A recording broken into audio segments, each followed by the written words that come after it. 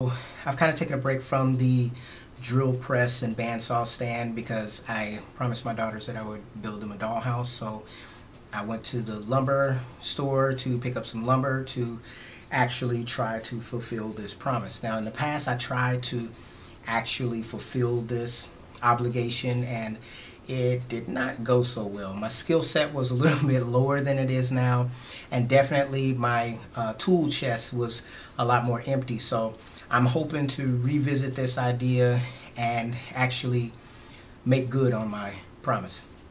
Now, I really like my MFT table. As you can see here, it makes it very convenient to unload material from off of the truck, as you see me doing here. Super nice.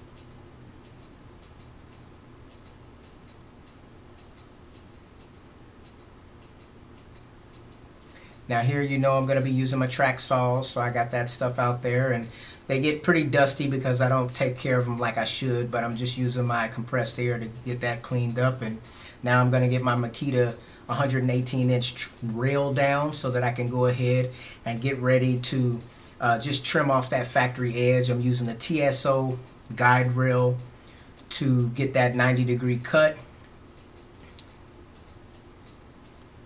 And since I don't have a lot of places to store it, I put it back up there real high.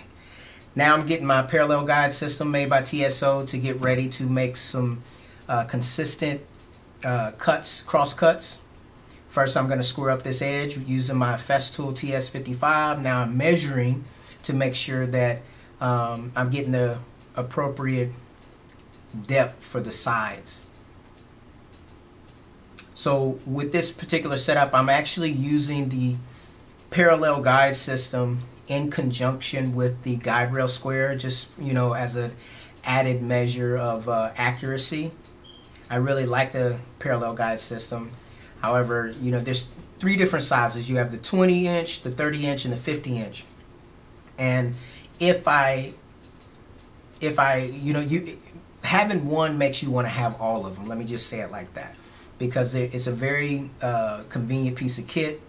However, as you see me right now, I'm just kind of fiddling with getting it all set up.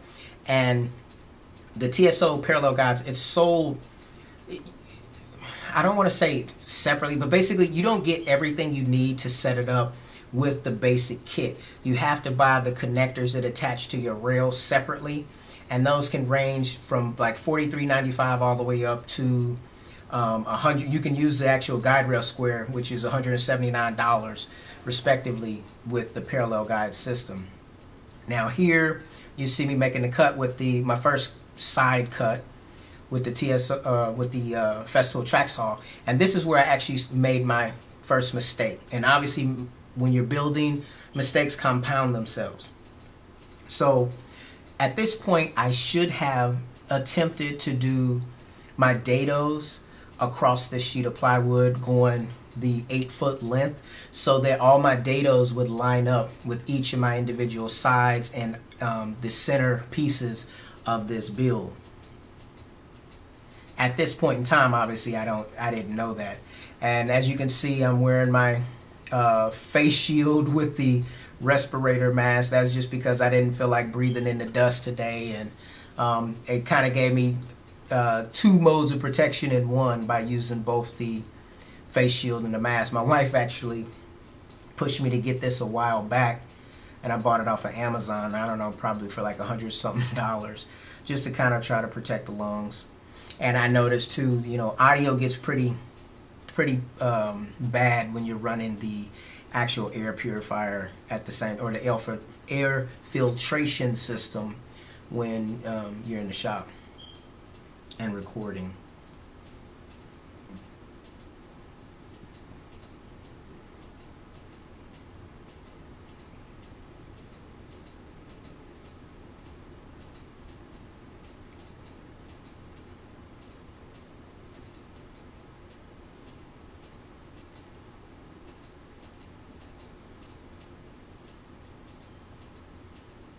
It's expensive to have quality tools, but it's a great help to basically have things that basically help you to be precise and consistent with your cuts.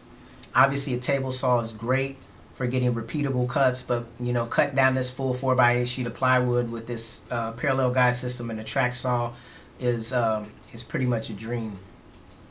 So now that I'm finished making those basic cuts, I go ahead and get rid of my foam mat that I use to actually cut into, so that I don't just destroy my top.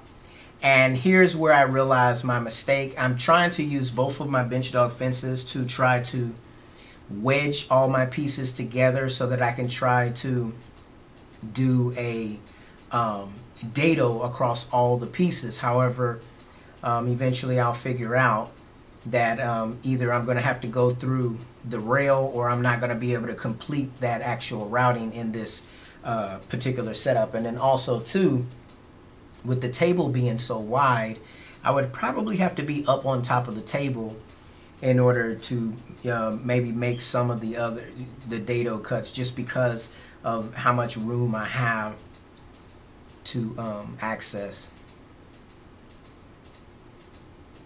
So as you see here, I'm just trying to make sure everything's kind of squared up against both of those fences, and I think I'm starting to realize that it's not going to work out.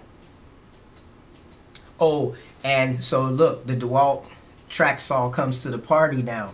So here I'm pulling out my DeWalt rail, and the reason why I'm pulling that out is because I actually purchased a router attachment for this rail, I mean a long time ago, back when I originally bought the track saw and the rails, thinking, oh, I might, you know, use it someday. And I didn't even have a DeWalt router at that time. Well, eventually I did purchase a DeWalt router, and I've never used the two together. As a matter of fact, for this particular project was the first time I opened that router attachment.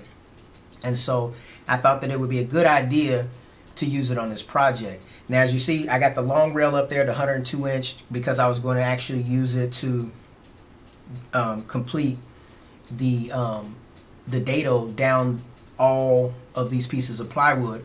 However, I realized quickly that I'm going to have to go through the fence at the far end. And the other thing I realized is I'm not going to be able to square it up as I'm able to with the small rail, because as I said in a previous video, I'm not taking the cut strip off of one of the sides of my 102 inch rail. So I can't use the bench dog's rail guide on that rail. So I'm stuck using this 42 inch right now. I could use the 59 inch, but it's still not going to go across all the pieces. So now I'm just kind of working out in my mind, trying to figure out, okay, how am I actually going to do this dado? But as you can see, you see the setup. You see the little adapter for the router. It's got a plunge base, and then, you know, the bench dog's rail square attached. So here I'm using the TSO triangle, or it's basically a square is what they call it. That is clearly one of my favorite tools because it's so nice for layout and all of these types of things. Alright, so I've realized my mistake. So I'm going to pull out the trusty TSO triangle or square, however you want to call it. And what I'm trying to do here is I already have my marks for where my dados are going to be, but now I'm trying to line it up and using the exact width of the plywood that I'm using, which is the 18 millimeter, to try to mark both sides.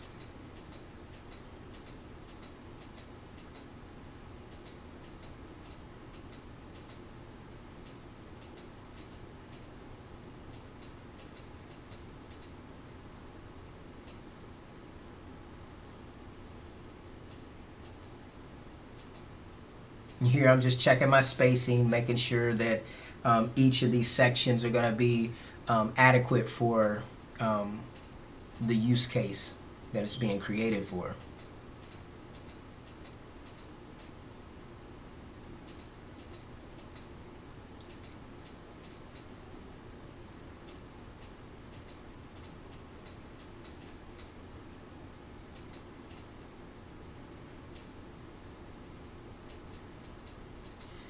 If I had it to do again, what I would probably do, if I don't remember to actually do the dado across the whole sheet of plywood, I would actually cut that piece of wood that I'm using down, because it was kind of difficult to balance with the TSO triangle to, you know, keep it straight and parallel, but I just used it basically as a guide on the end closest to me. Now I'm actually scribing lines all the way across to the second sheet up, and I'm going to use those lines to carry this process all the way down because, you know, it seemed like it makes sense. Or it seems like it makes sense.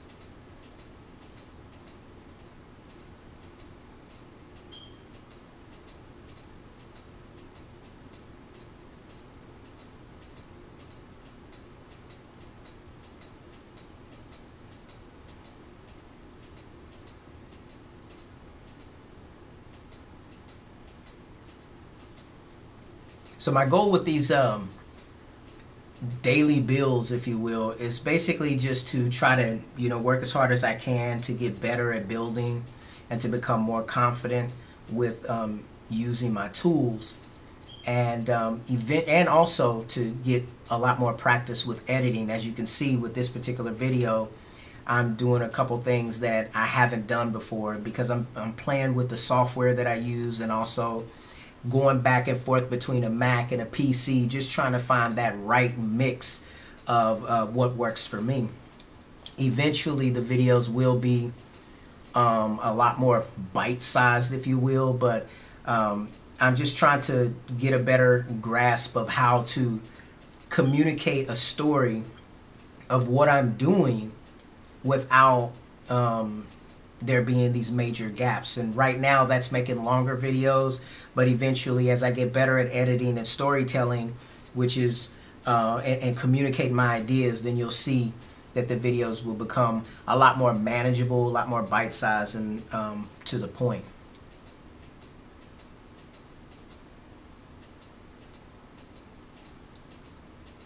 So here I was basically saying to the camera that I was going to make a story stick to basically reference off of the longer bench dog's fence to tell me where I should place the router so that I could hit those dados accurately, or the marks that I have for the dados. So here I pulled out a 2x4 and I was like, ah, that's too thick.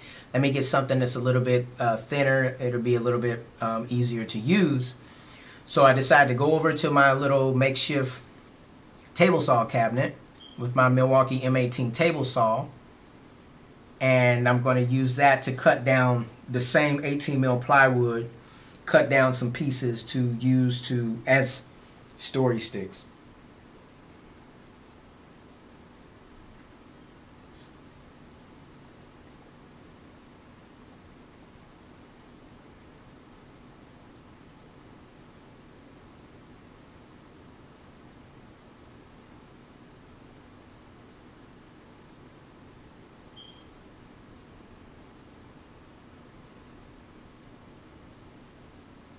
Always trying to work on those camera angles. Eventually I'll get it.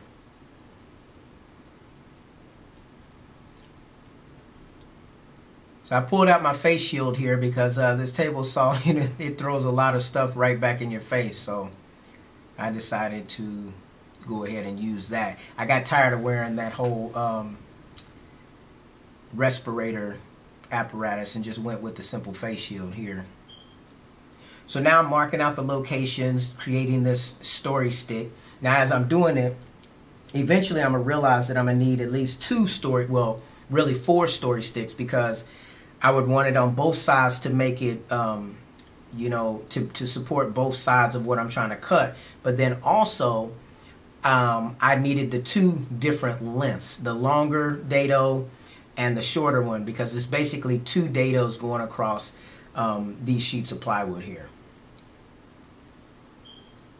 So here I'm using my Incra angle rule to mark the piece of wood on both sides, and off camera I'm using my Milwaukee M18 miter saw to cut them to the proper length. So you see the final product of the first one, and wait for it.